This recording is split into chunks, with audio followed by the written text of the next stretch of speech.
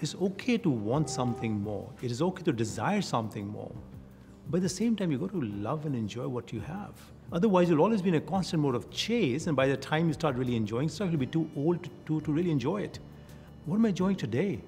When I woke up, did I enjoy the sunrise? In the evening, did I enjoy the sunset? Did I talk to my friends? Did I spend some time with my good friends? Did I reach out to somebody that might not have been feeling good, and I made them feel good because I chatted with them? I showed empathy. Beautiful things happen all throughout the day. The question is, are we enjoying them?